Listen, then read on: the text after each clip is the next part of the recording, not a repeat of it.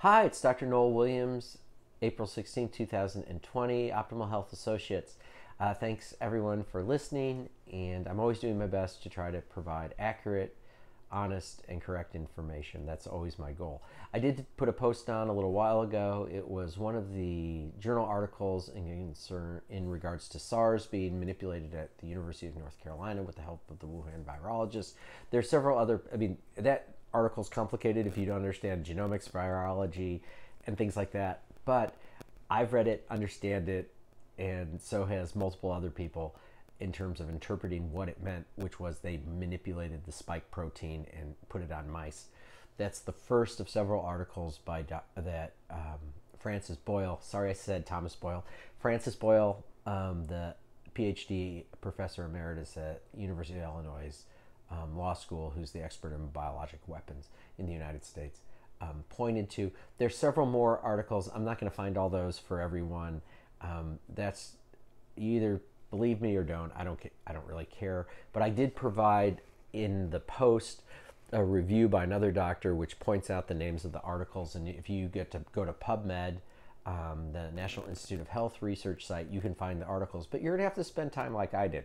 And spending time and reading stuff helps you become educated, which I would point out. And I actually, when I was refinding it today, read some other really interesting articles on SARS manipulation. And they were all by the Wuhan Chinese doctors. It was so incredible. They have done all these research studies manipulating the SARS virus to do immunology and try to figure out antibody stuff. And I still think it gets back to the Defense Department report that they weren't trying to develop a biologic weapon. They were trying to stress the virus to make it more effective and then be able to make an immunomodulator or antibody to render it inactive so they would have a ready program for an outbreak. I think that would be my theory as to why they were doing it, because there's so much data on them manipulating the SARS virus, which I had not looked at in terms of a literature search before. But if you do, you can find that. It's very exciting and interesting, but I do think it was more accidental than anything, but who will ever know about that? But read the post, make your decisions. I'm just providing data. That's all I can do. So statistics. Oklahoma, about 126 deaths, 2,700 patients roughly. Our statistics are so messed up in Oklahoma, I don't even know what to do. So I don't know if they're accurate, inaccurate. There's no way of knowing, because when you talk to people at the Oklahoma State Health Department, they don't even have permission to speak. We're hoping to have a conference call with my inter-hospital CMO group, Chief Medical Officer group, and I've invited one of the epidemiologists to join us. She has to get permission from the Oklahoma Health Department to address a group of people who control the hospital systems for about 1.7 million of Oklahomans. But my guess is she won't be allowed to speak to us, because God forbid they would be clear or honest about anything happening in the state. So we're working on that to get the data. And sometimes I don't tell people names when I'm doing these, because I can't say names of people who give me information in the state, because they will get crushed if their supervisor, whoever, decides that they shouldn't have said it. I've gotten an amazing amount of grief for the things I have put out and some of the things I've done to help our community. And so for someone who's not an independent person with their own business like I do, when you're employed, you got to be careful. So you have to respect me, or respect those people, and I have to respect their privacy and protect them. Nationally, we're at 630,000 infections and about 33,000 deaths. Bill Bennet and another guy, the former Secretary of Health, were comparing the fact that right now we're going to be at 68,000 deaths and flu 60,000. Syllogistic fallacies once again, but so we shouldn't have closed the economy. Bill, you idiot.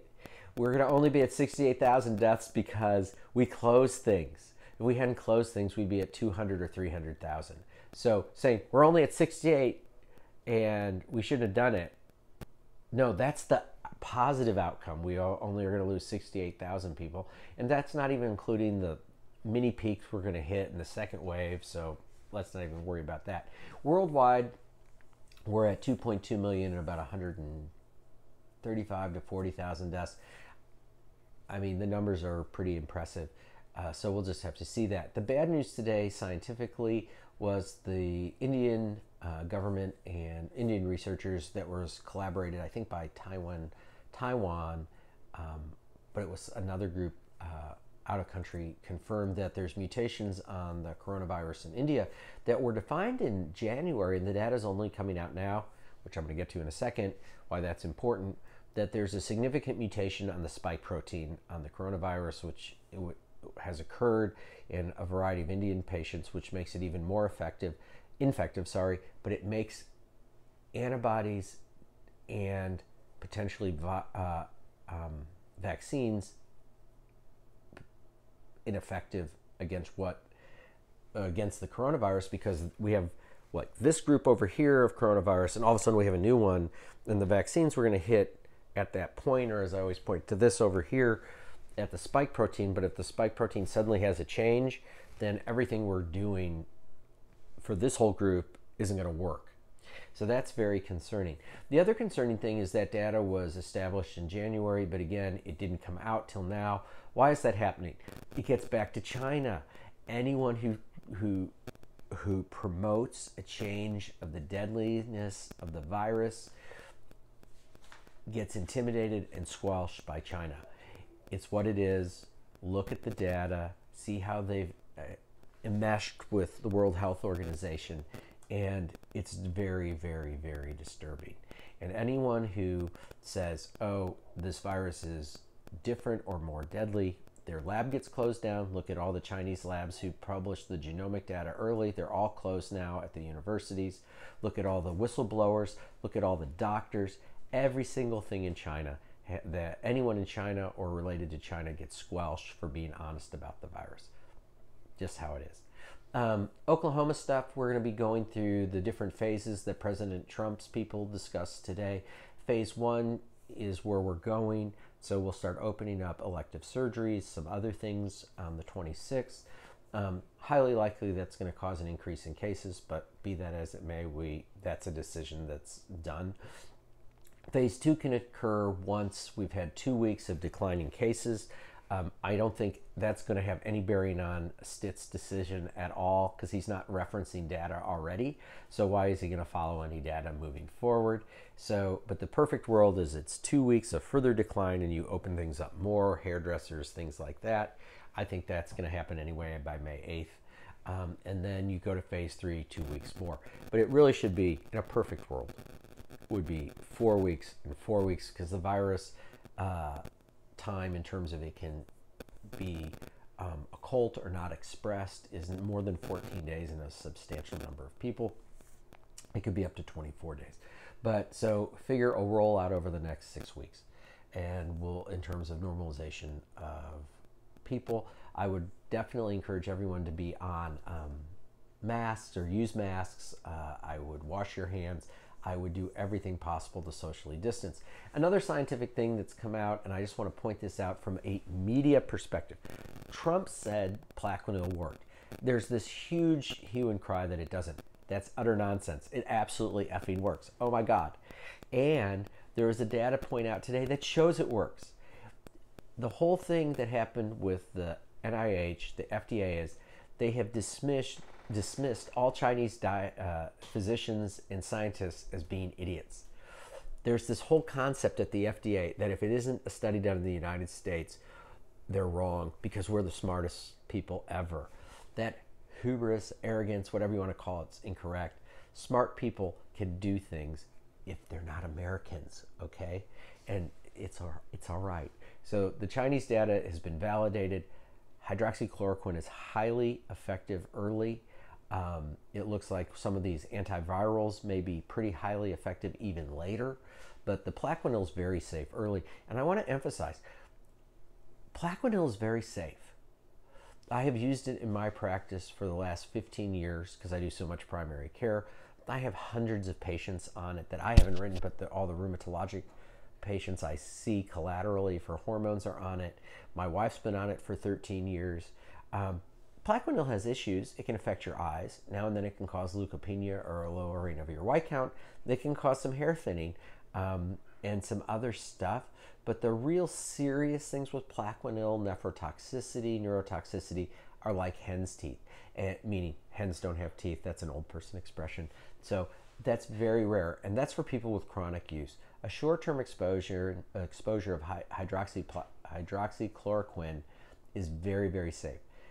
Chloroquine has 1,000 times more, that's an exaggeration, a ton more side effects. As Rita Wilson said, it made her feel dizzy, icky, nauseated, horrible. I took chloroquine when I went to the Middle East when I was in college on a overseas trip, and oh my God, I couldn't take it. Yeah, I got sick as hell. But hydroxychloroquine or Plaquenil is extremely well tolerated for the vast majority of people, and if you're doing it for 7 days, it's gonna be extremely safe. So everyone has a choice in life. If you get COVID-19 and you're sick, and your doctor says, "Hey, I'll give you some Plaquenil," you make the choice to take it. I would take it. Anyone I think who has read any scientific data would take it, but you get to make the choice. And you can believe CNN and the narrative of the media that said that it's evil because Trump said it, or you can follow the science. And remember, the media is going to consistently flare on any suggestion, whether it's Plaquenil, the Chinese did it, pretty much anything that doesn't follow their narrative. And remember, there's been a lot of narratives in the last few years that were incorrect. I mean, and again, I'm using Trump, not because I'm a Trump supporter, but just because they're so obvious. Like the narrative when Trump said, "Oh, they're listening to me, and listening to everything I do," and everyone made fun of him, and then it was like, oh yeah, it comes out, no, the NSA and CIA and everybody was listening to him. You look at Romney when he was debating Obama, and again, just obvious ones because of the media bias. He said, the Russians are the greatest threat in the debate, and everyone made fun of him. The Russians aren't a horrible group. They're not after us. Oh, well, fast forward. No, he was completely correct. And there was another great Romney one where he got just crucified by the media for saying that Chrysler had switched all their production of Jeeps to China. Oh, that hasn't happened. That hasn't happened. Oh, turned out after the election, yeah, they actually had, GM had switched like 60 or 70% of that production to China. So the media is not going to give you information that you can rely on. If you believe in mainstream media, don't listen to me. I'm not your guy. I'm trying to give you data, and you have to question, which is what I put in my post earlier. Question. You can question me, you can question everyone, but if you just believe what CNN says, Fox, Stephen Colbert, which I'm mentioning again because some people were offended I mentioned Stephen Colbert, the exaggeratory statements these people make matter eventually because it programs people to get into a mode that's not scientifically valid. So that will be what I'll finish with. Evidence matters, and Occam's razor, which is simple explanations most likely are true. So if something appears obvious, trying to come up with convoluted explanations are very unlikely to matter. So simple explanations end up mattering. And thank you to Bill Bondurant for reminding me of that. And a big shout out to all the people that help me and are doing great care in Oklahoma City, including Carl Roskowski, Tommy Ibrahim, Kirsty Winfrey, David Chansome, Cameron Mantor, Aaron Boyd, Mike Padgham, and a whole laundry list of others who I can't even name. And thank you, Kim, for all your help and AV support. You're welcome. Anyway, good night.